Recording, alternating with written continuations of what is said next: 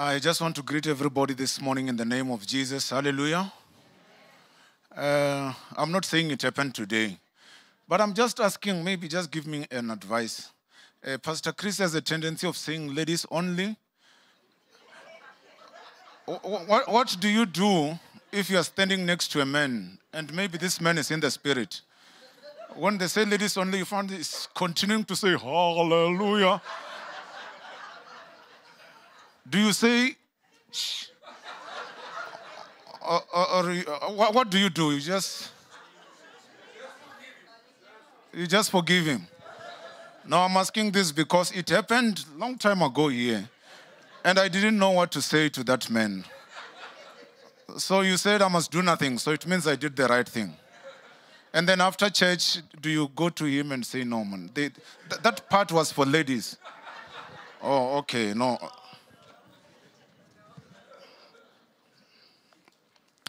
All right. No, thank you very much. I really feel honored to have this opportunity to come and share with you the word of God this morning. You will remember that we are always talking about being Christ-like. Our goal is that we must not be saved and remain the same, but we must develop this Christian character in such a way that when people look at us, they must see this Christ-likeness. Hallelujah. Hallelujah. So we spoke a lot about the things that must be seen when we are Christ-like. When we are Christians, there are things that we have to, that must be visible. And then those things are elaborated very clearly. I'm not going to read the verse and the chapter, but I'm just going to quote. Those things are elaborated very clearly in the book of Galatians chapter 5, verse 22. The fruit of the Spirit is love, joy, peace, patience, and you name them. Hallelujah. I was so blessed when Pastor John Crampton was talking about hope.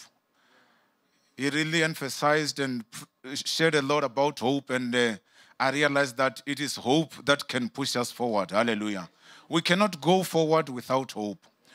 But today I want us to focus and zoom on one of the fruit of the Spirit, one of the segment of the fruit of the Spirit, which is very important, and that is the segment of patience. So today we're going to talk about patience. So please be patient with me if I don't finish preaching in time, because this is what I want, and I'm praying that at the end of this 30 minutes, everybody must understand why as Christians we have to develop patience. Hallelujah. And then I want to tell you as soon as now that patience is not going to come to you automatically. It's something that you must develop. Hallelujah. So the title of this message today is Developing Your Patience. Underline the word you are. Not somebody's patience. Don't pray for somebody to be patient. We're talking about you. Your patience. How do you develop your patience? Hallelujah. Oh, let's close our eyes. Heavenly Father, we want to thank you this morning. We want to give you praise and honor and glory. We thank you for time such as this, where we can share with your word with power and with confidence. Father God, I thank you for everybody who's here this morning. I believe that you've got a purpose and an assignment. And Father God, I believe this is what you want us to hear today. After hearing all those messages that were so encouraging and so uplifting, Father God, I want to thank you. Today, you want to talk to us about patience. Speak to us. We are listening. Thank you, Holy Spirit, that you are going to guide us and lead us. In the mighty and precious name of Jesus, we pray. Everybody say, amen. There are a couple of scriptures that I'm going to quote. So if you are writing, it will be good for you to write them.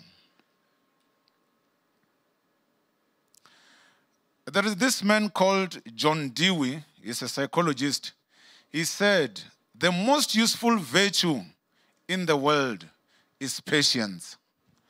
The most useful virtue in the world is patience. That's what this psychologist said. Let me just remind you that a lot of people that are in prison today, one of the contributing factors is either they were lazy, So they didn't want to work, so they just want to get something quickly. Number two, is that they were impatient. A lot of people find themselves in difficult situations just because of being impatient. So my brothers and sisters, as I'm talking about impatience, about patient, just know that when you're not patient, a lot of things can go wrong.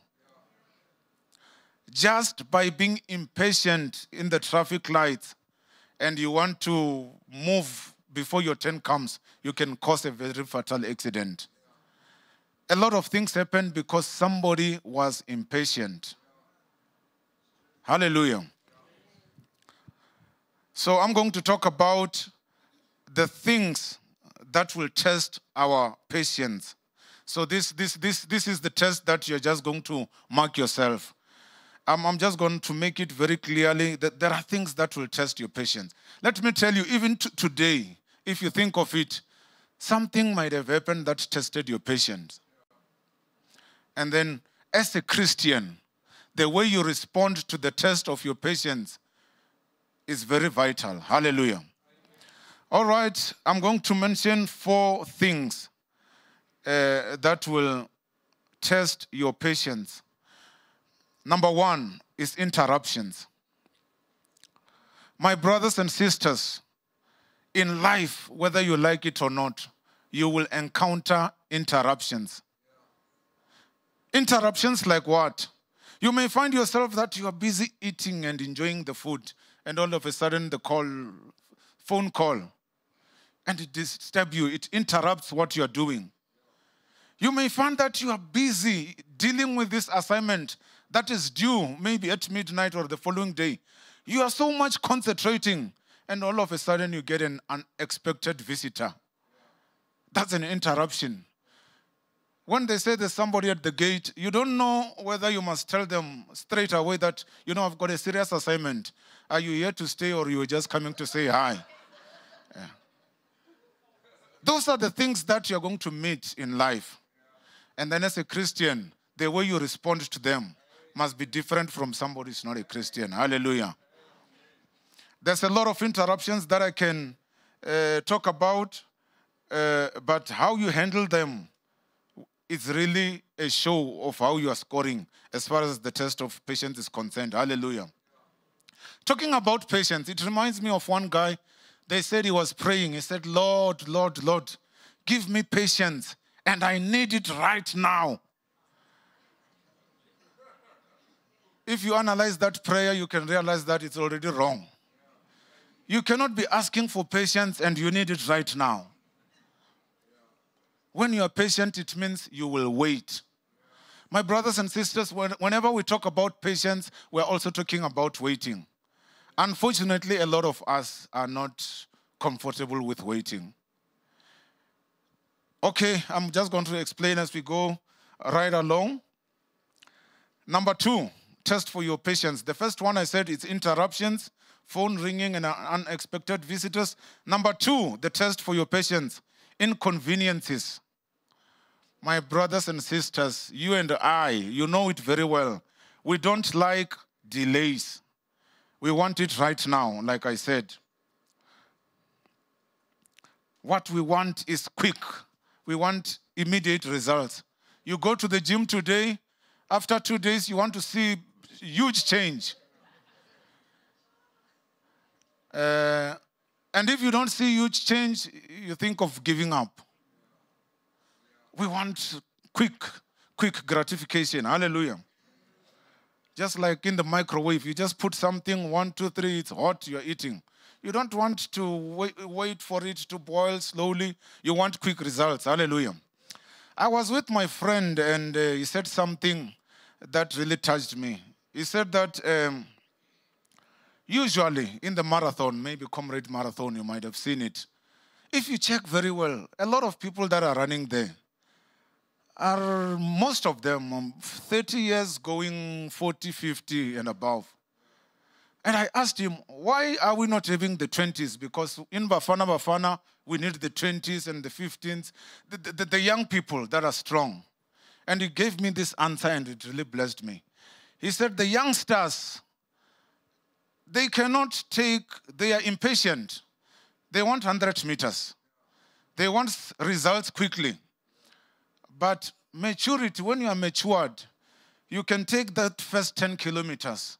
And when the body is saying 70 kilometers to go, you can absorb it and do another 10. Do another 10. Before you realize it, you are done with the 70 or whatever kilometers. But the youngsters, they run quickly, 10 kilometers, 20. The body is saying 50 kilometers to go. They say, no, it's too much. Then they give up. So patience is a sign of maturity. When you are matured, you will be patient. Hallelujah. So if you find yourself being very short-tempered and you are not patient, just check. It's a sign that probably something is not right and you have to mature as far as that thing is concerned. Hallelujah. God is not in a hurry and God is never late. Hallelujah. God's timing is the perfect timing. Okay, the third thing, as we move right along, about things that will test your patience is irritations. The first one I said, interruptions. The second one, inconveniences. The third one is irritations. Little things that bug you. The most common one that everybody will know that will really irritate you is the traffic jams. When you're going to the church or to work or to a very important appointment and you find that the traffic is not moving. Yeah, it doesn't happen. It happens in the big cities, usually. Where you find that you are just stuck in the traffic. And you realize the time of interview, I'm just left with. And you realize that actually I planned my things very well. But for some reason, I never anticipated this traffic jam. That is something that will irritate you. Hallelujah. That's an irritation. Long lines. We don't want long lines. When you go to the supermarket or everywhere, and you find that you are in this queue that is not moving, it will irritate you. I don't want to talk a lot about taxi drivers. Probably one of them is here. I don't want to be in trouble, but those people can irritate you. Something that can irritate you, and it happens to me a lot, misplaced keys. Sometimes misplaced cell phone. You want to go and it's very serious. You try to check the keys, but it was there. You go there, you can't find it, and that's an irritation. Hallelujah. I think you understand it better. I don't even have to explain that. Another thing, this one is serious. When you want to quickly go to the bathroom and you find that all of them are occupied. That's a serious irritation. I'm not going to explain to that. The last one, unfortunately, it happened to one of our brothers, a flat tire. I'm not going to explain that. A flat tire can really irritate you. And for those who are having a strong appetite, cold food can also irritate you. When you find that I was enjoying this food, but because today they are cold, they are just something else. Hallelujah. So I want us to go to the book of Numbers. I skipped a lot of verses because of time. Numbers, chapter 20, verse 10 and 11. I just want us to talk a little bit about Moses. We're not going to read it. I'm just going to quote it. I will explain what was happening. Even Moses, strong as he was, there was a time where he was impatient. I said Numbers 20:10, so it's easy to remember. Numbers 20:10 and 11. Moses was impatient. Because of his impatience, he struck the rock instead of just speaking to it. And what caused him to strike the rock? It was because the complaints of the Israelites, they were criticizing and complaining. And he had, you can think he was right. When people are always complaining, then it affects your patience. Hallelujah. But I want you to realize that because of that impatience, the results were not good. Because Moses didn't obey God, God did not allow him to enter the promised land. I'm just trying to show you that when you are impatient, the consequences are dire, are serious. Hallelujah. So whatever you do, just know that God's timing is the perfect timing. Hallelujah. The fourth one, the test for your patience, which will be the last one, it will be inactivity. Hey, this one I must tell you. I usually tell the people that when you say you are being bored or this place is boring, it's because you are doing nothing. Inactivity will really challenge your patience. Doing nothing. Have you ever find yourself in a place where when you wake up, you don't know what to do? You just have all the time that you are supposed to have in the world. That will really challenge your inactivity.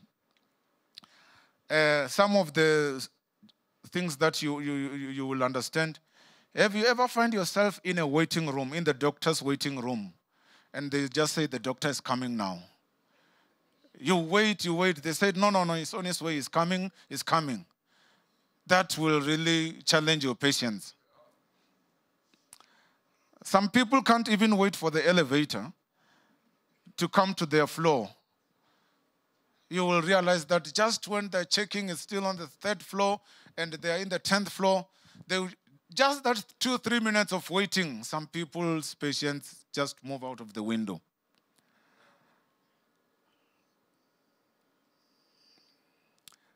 Proverbs chapter 19, verse 2. I like it in the Good News translation. You know, of late I've realized that as much as we like the King James Version and the NIV, but these simpler versions, they also sometimes put things in a very special way. Hallelujah. Now, Good News translation of Proverbs chapter 19, verse 2 says, impatience will get you in trouble. You realize it's so easy. Impatience will get you in trouble. Now, those are the 4 tests of developing your patience. Now, I want you to quickly go. I want us to quickly go to the fact to check what causes impatience. What makes somebody to be impatient when the other person is patient? I think you want to hear that. Hallelujah. Number 1 cause of impatience is lack of peace. I think that's why when we talk about the fruit of the Spirit, if you think of it, the fruit of the Spirit is love, joy, peace, and just after peace, patience. So if you don't have number 3, lack of peace, then you are likely to be impatient. Hey, when you are at peace with yourself, nothing can make you to be impatient. Let me just give you an example. When you are waiting for the doctor, instead of always checking at the watch, when you're at peace, you're just singing this chorus softly without disturbing other people. You're just meditating on the word of God. You're just thinking about how good God has been to you. And you have this peace that surpasses human understanding. And when everybody is complaining that the queue is not moving, it's like you're not there. You have this peace. You don't have time to worry. Hallelujah. So impatience is caused by lack of peace. And when you have peace and when you have love, let me tell you, you will have patience. Hallelujah. Let's move right along. How do you develop patience? You develop patience, number 1, by developing a new perspective. Change the way you look at problems. Stop thinking of you. Usually, or 90% of the times, when people are impatient, it's because they are selfish. It's because they are looking only and concentrating only at themselves. They are thinking of themselves. I'm here. I was supposed to be served first. And they're just thinking about themselves. But when you look at life from somebody's perspective, then you can be patient with this person. I mean, sometimes when you meet this person at work and you expect them for some reason to be fast, when you talk to them, you want them to be fast, to respond fast, to answer you quickly. And for some reason that they seems to be answering you very slowly, you become impatient.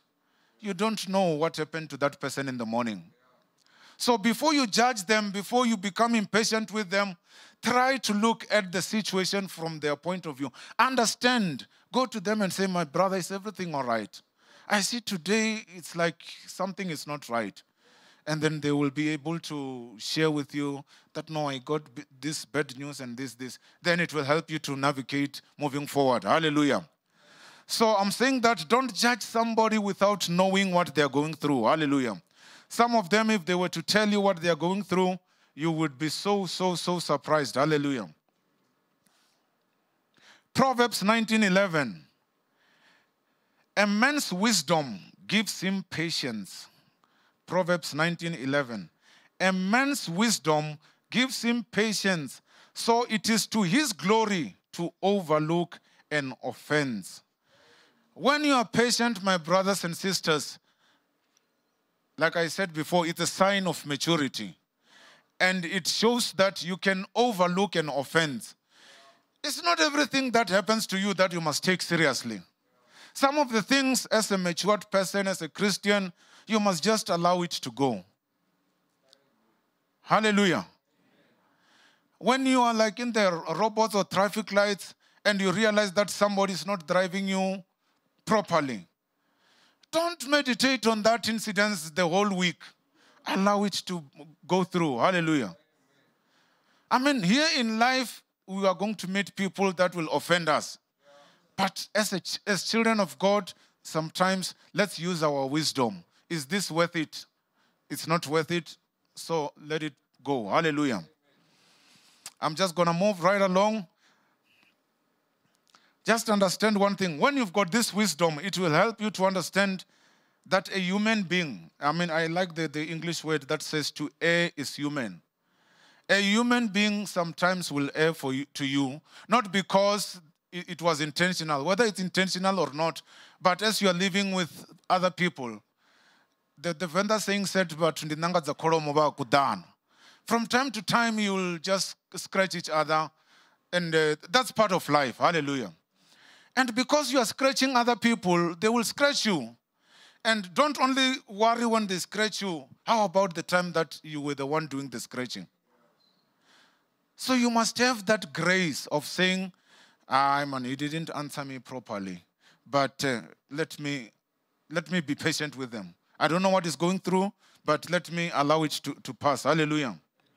And just remind yourself that nobody is perfect. As much as somebody is a good cook, one day they will burn the food. So that does not make them to be bad. As much as the pastor is preaching good message, one day you will just feel like, today the pastor was off. Just be patient with him.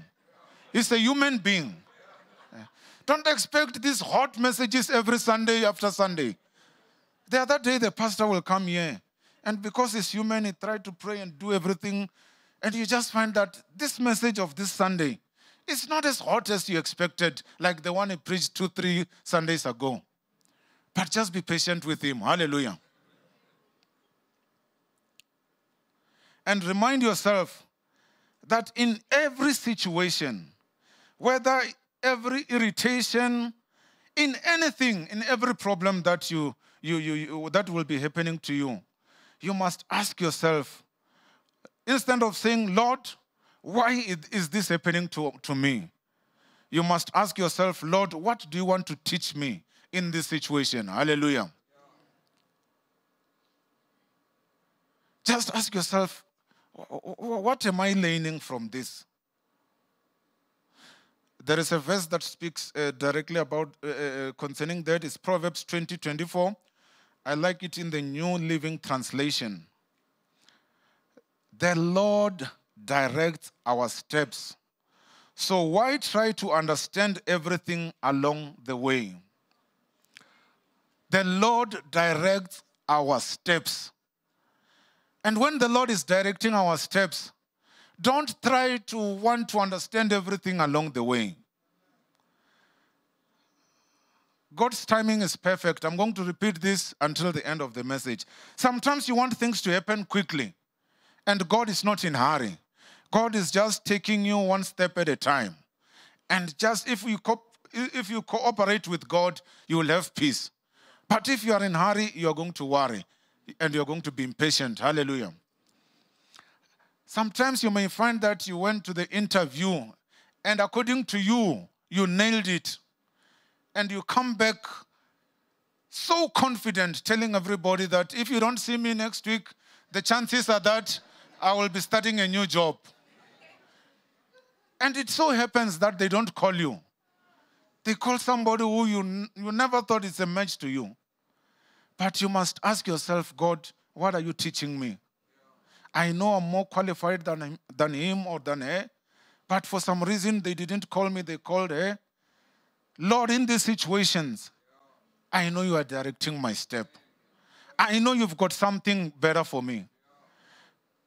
If you can understand every day that the steps of the good man are ordered by the Lord. You are a good man. God is ordering your steps. Hallelujah. He will take you one step at a time. Sometimes you may feel like the pace is slow, but let me tell you, it does not matter. As long as the Lord is the one who is directing your steps, it is fine. Hallelujah. All through the Bible, the word patience and maturity go hand in hand, as I said. You might have realized also, even with our children, to see that your child is growing is because they will start to be a bit patient than before. Before they want, if you give them money, they want to spend it now. If they see a sweet, they want it now. They don't have that thing of saying, okay, no, I can eat one, the other one I will eat tomorrow. They don't think about tomorrow. They want it now. Hallelujah.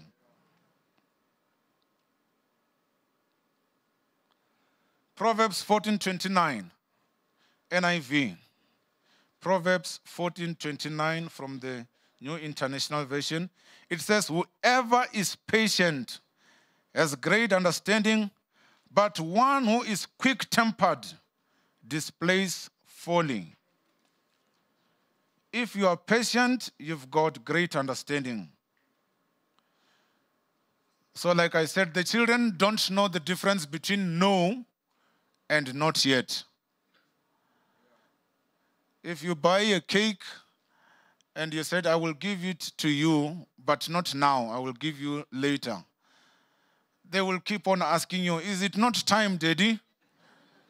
You said, no, I will give you. They said, okay, we thought you've forgotten. Hardly 10, 15 minutes, they say, are we right?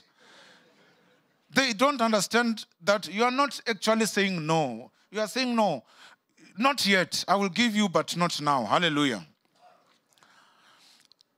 Now, the second thing I said, the first thing to develop your patience is to develop new perspective. Now, I want us to talk about this verse that is one of the most delicious verses. 1 Corinthians chapter 13, verse 4.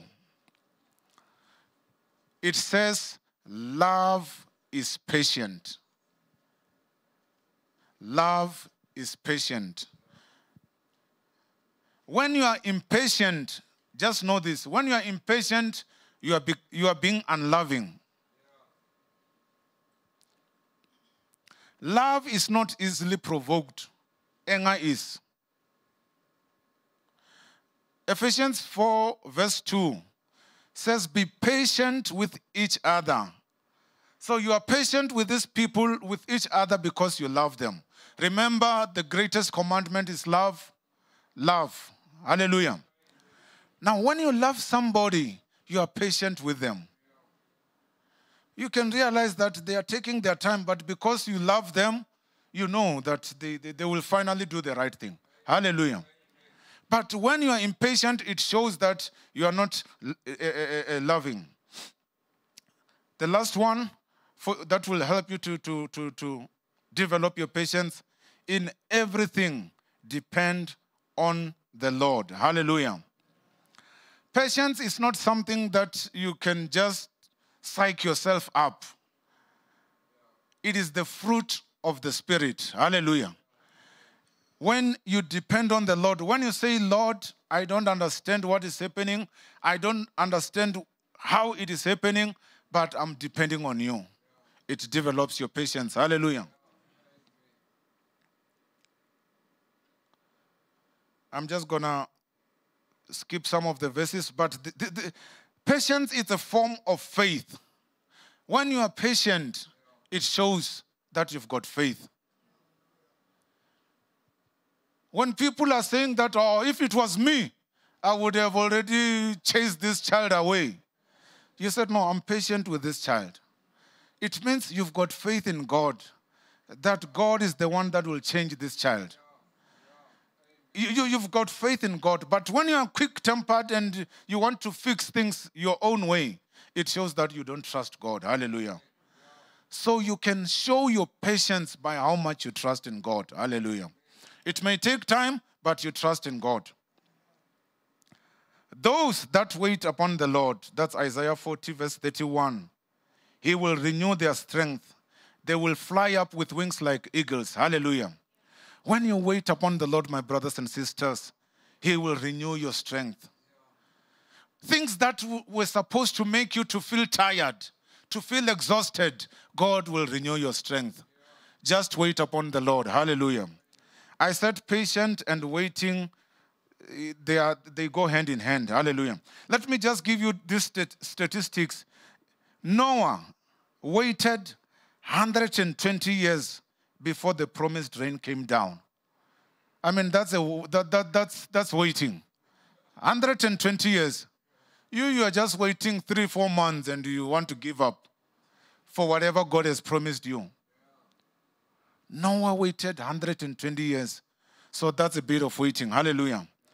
Abraham was 100 years old when he had the promised son. Hallelujah. You just go to one doctor and then you give up. 100 years old for Abraham.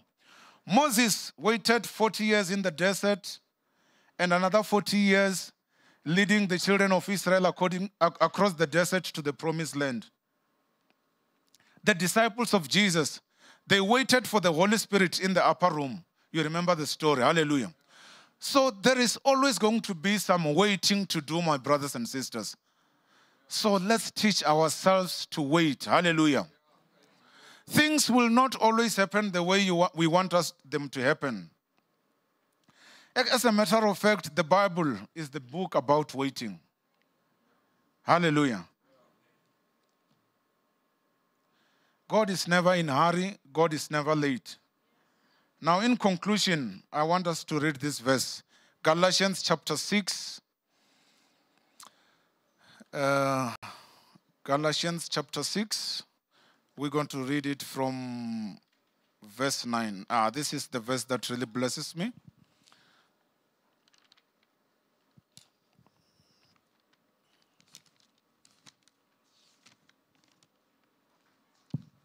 Are you there in Galatians?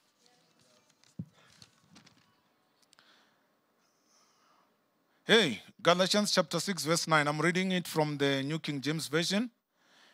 It says, "And let us not grow weary while doing good, for in due season we shall reap if we do not lose heart." Hallelujah. I say hallelujah. Let us not grow weary. Other version says, let us not grow tired. My brothers and sisters, in life, while we are waiting, there will be things that will make us to be tired. There will be things that will make us to feel like it's taking forever. But the word of God, I like what it's saying. It says, let us not grow weary, because in due time, in the right time, in the proper time, like I said, God is the one that is directing our steps. My brothers and sisters, there is what we call the right time. And God's timing is the right timing. And when it is the right time, I'm telling you, you won't have to force things. You won't have to manipulate people to get that position. It will just be the right time. Let us not grow weary in doing good. Whatever you are doing, and for some reason you don't seem to be seeing the results, let me tell you, it's just a matter of time before God promotes you. And when God promotes you, even your enemies, even those who were totally against you, they will know about it. Hallelujah. My brothers and sisters, there is a promotion waiting for you. Just be faithful. Just continue to do good. In the morning, in the afternoon, just continue to do good. The results are on the way. Hallelujah. I'm saying this because there are people who start very well, but along the way they say, I've been doing this thing, I've been in this church for this many years, they are not recognizing me. What's the point? Let me tell you, one day is one day. When it's God's timing, nobody can stop it. You know the song, when God says yes, nobody can say no. Hallelujah. Don't get tired of doing good, and don't give up. Don't give up. Whatever happens, don't give up.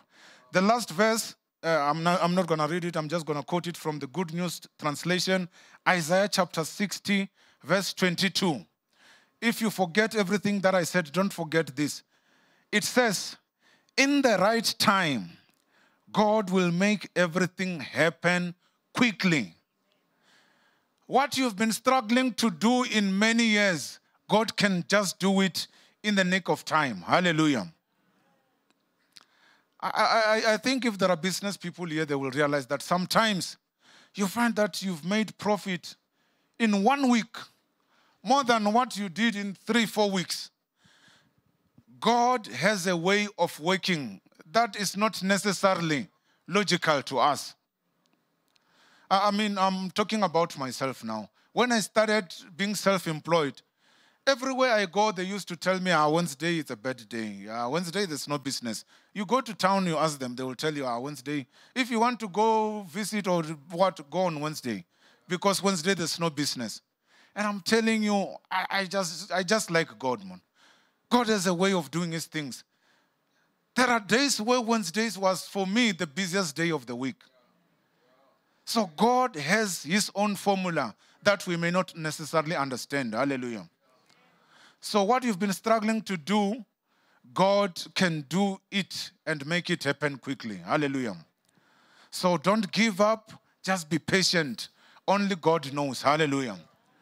Let's close our eyes. And Heavenly Father, we want to thank you for this time. We just want to give you praise and honor and glory. Father God, we know that as your children, you want us to develop the fruit of patience. Help us, mighty God, in every situation to be patient, to know that your timing is the perfect timing, to know that whether we meet irritations, inconveniences, we must know that God is in control and God is the one who is directing our steps. It may not be happening the way we expected it. Help us, Father God, to know that you are not in a hurry and you are never late. We want to thank you, mighty God. There are people here that you know that were about to give up, that we're about to throw the towel. But Father God, through this message, I believe that you're going to continue to minister to them, for them to lean on the everlasting arms of you and know that when the time is right, you are going to bless them beyond measure. In Jesus' precious and mighty name we pray. Amen.